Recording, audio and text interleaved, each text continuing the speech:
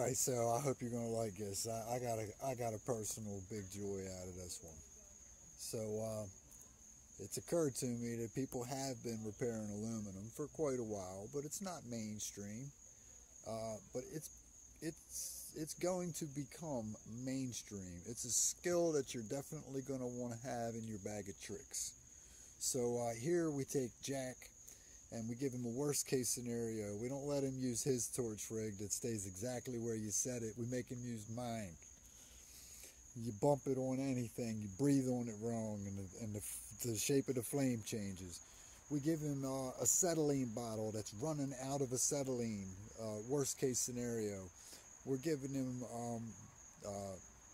soldering rods, brazing rods that are the cheapest that you can possibly get. One of the best is going to be, I believe Silverloy makes it, and it's like AL822, okay?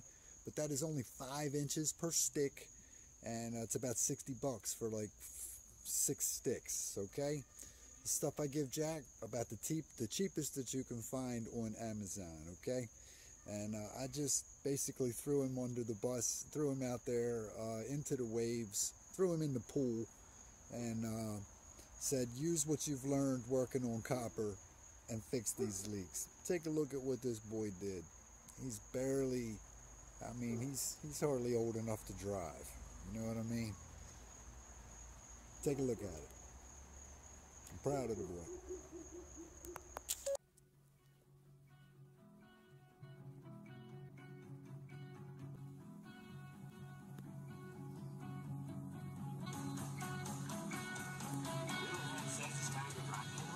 Jack here, just doing a little playing around. This is a skill that's going to become more and more necessary as time goes on because things are being made out of aluminum. We're giving him the worst case scenario here.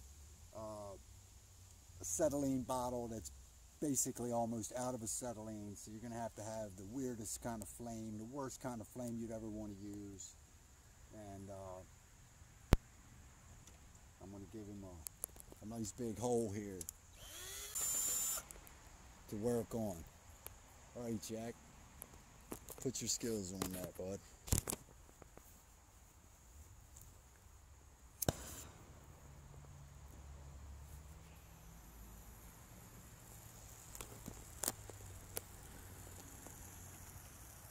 Oh yeah. Oh yeah. Oh no, I put a screw in the wrong spot. Don't heat the rod. Remember, get your base metal right first.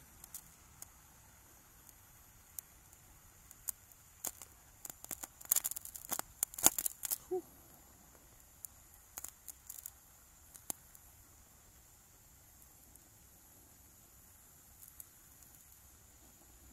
Alright, now with this stuff, it's not going to flow. It's not going to flow like a regular brazing rod, okay? So once you got it, don't try to smooth it out. Ow! Went in my eyeball. Oh. Don't try to smooth it out. Dude, you got it. It's done. Good job, man. Here, do one more. I already put it out. Here, do one more. This one be down on the side a little bit. You never want to try aluminum brazing with a pinpoint flame like that. But when you're almost out of acetylene, this is when you really got to learn how to keep that rod away from it. Work the base metal. Get both sides of the hole. There you go. Heat the whole general area up. Be a lot easier if you had the right amount of acetylene and you could make the right shape of a flame.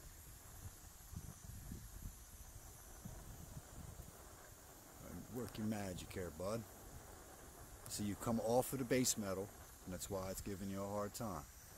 Gotta keep that torch steady, alright? Because it's still similar in that it's going to want to flow to your heat, alright? You're melting the rod. You got that pretty good, man. Got a little booger, pretty good, man. And like I said, don't put it out. Don't put it out. You ain't done practicing.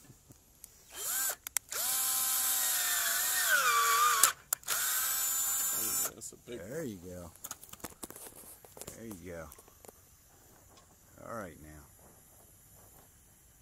Man, you do it this way when you finally actually got the real flame that you need. You be start calling you butter. Butter, look at you, man. Dude, I'm proud of you. That's a good job, man. You should be proud of yourself. There's not a lot of guys out there play with aluminum. So it's not very common, at least not yet. Good job, bud.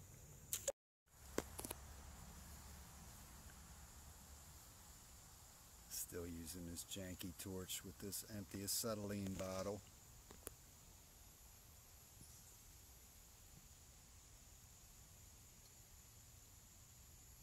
It's good, buddy.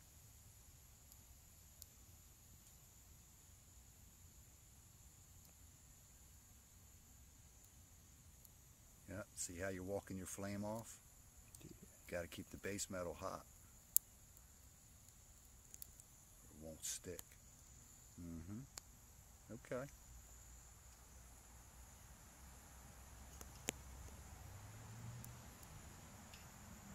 Alright, cool. Try that other one.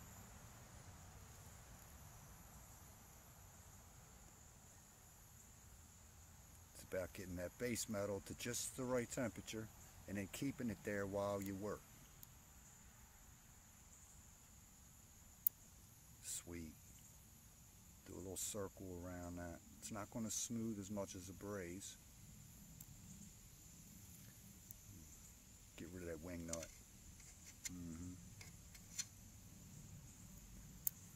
Pretty good. Alright. Come off of it.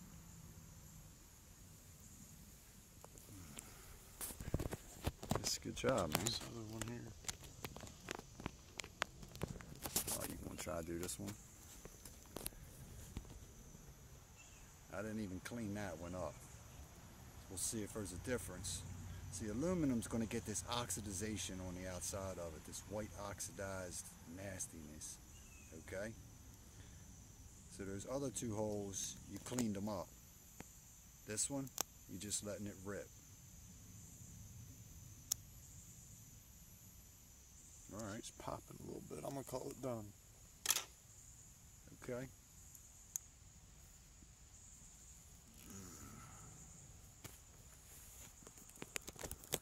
Probably good to let it cool down. But let's go ahead and see. Let's go ahead and see. Let's test this here. This one. Trying to grab this little blob here. See if I can pull your solder off. It's pretty good. Yeah. Man.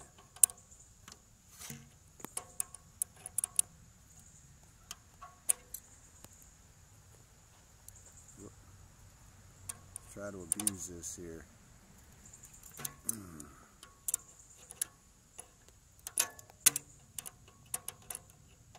I'd say you got it, bud. It looks pretty good. It looks pretty good. Let's try this one here. See what you got here. Let me scratch from one side to the other.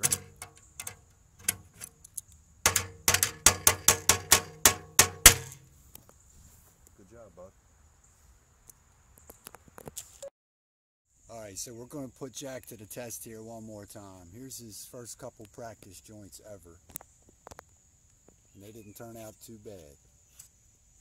They didn't turn out too bad at all. So we're going to see the difference on this aluminum.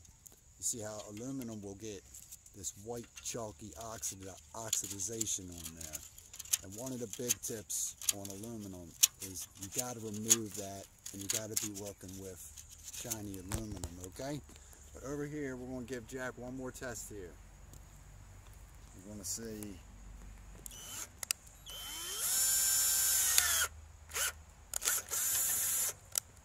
We're going to see how he does on these 3 holes here.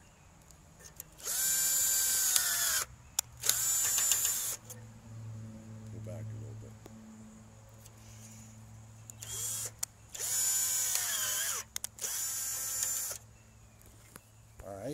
so we're going to take 2 of these holes and we're going to shine them up real good.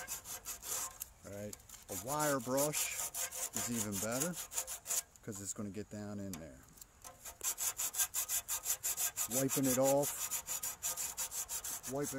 with some alcohol or something like that after you're done to make sure it's perfectly clean. Even better. So we're going to do these 2 are sanded, and right here just going to let it rip potato chip. Let's see how Jack does with this. I got my money on you, Jack. I think you got this.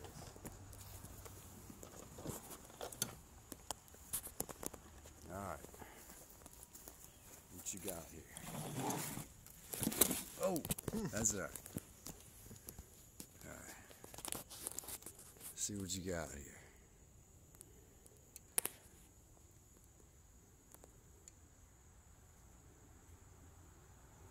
Right? Almost out of acetylene. It's the worst case scenario. Some of the cheapest rods that you can buy on Amazon or anywhere. One of the best rods is that AL 822, but it's going to come in 5-inch sticks. It's alright, just work with your heat on the base metal. Anytime you're trying to work with the heat on the base metal, pull the rod out for a minute. Oh, sinking it in. Full collapse. Come back over here, see if I can save this one. Alright, that looks pretty good. Alright, now on to the one with no prep, no cleaning. That's right.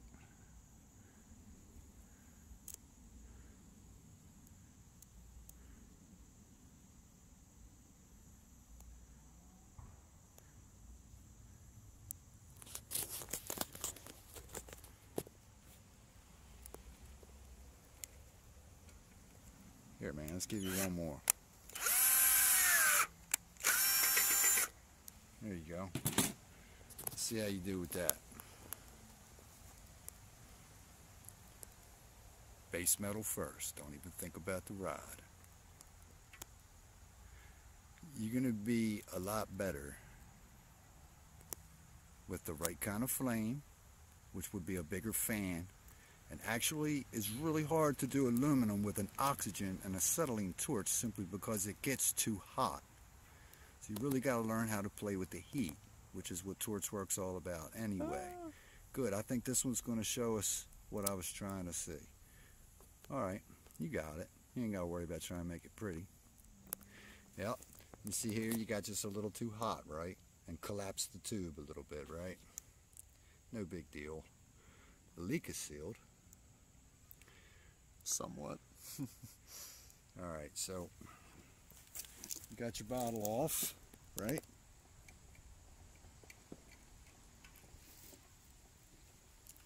Here, slide that torch there and use these channel locks and dig around. Here, try this one up here, this one you just did. The one that didn't get no sanding or nothing. Yep, it's got a little nugget in there. You could grab it if you wanted to. Alright, good, good, good. See if you can pull that off of there. Oh, now you see what happens if you don't get it down to the bare shiny metal, huh? But look over here. You're grinding from one side, and you're not gonna do this after you really make a repair, right? The goal is to know what's happening, so that after you make a repair, you don't have to test yourself. That's why you're playing around here in the shop junk pile, right? That's pretty good, Jack. Right there, you can dig around on that pretty good. And this one right here, see if you can pop this one off.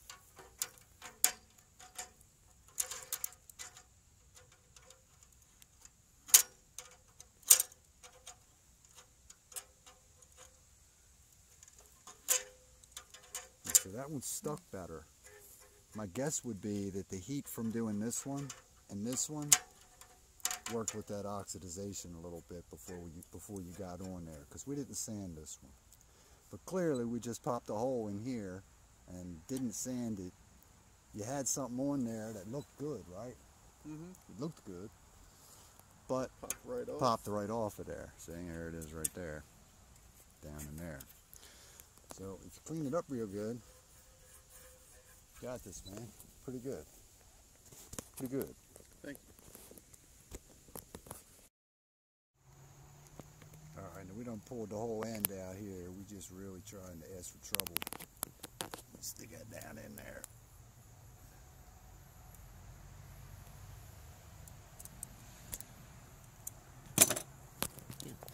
I got it. This is dirty. Oh man, this is dirty. Wrong size flame. I like to do the jam method, see, because I can pack it down in there. Because you're not going to get it clean down in the little cracks. I don't care if you even use a wire brush. You're going to have one little spot down in that middle of that V down in there that you just can't get it clean. So we're gonna look. This is awful, man, awful flame.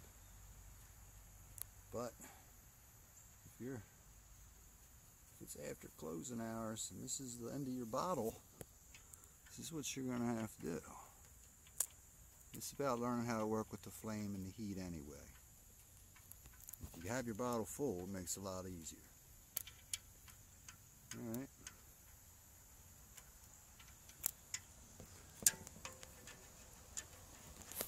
Ow, this rod's getting hot. Ouch! A fresh one in my hand. Oh man, I'm tightwad. Ow! Ow! Ow! Ow! I bonded my finger when it's popped. But you know, if you got the right size flame, you don't have to get in there so close. Anytime you're going to get in there close, right, it's going to pop. If it's your last rod, grab it with some channel locks.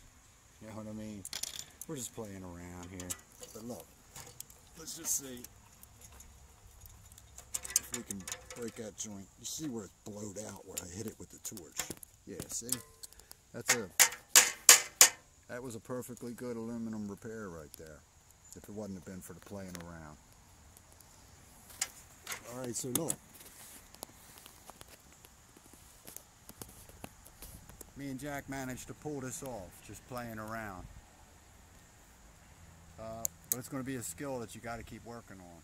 Play on dirty, junk aluminum, and when it really comes time to have to do it and get it done, you won't be scared.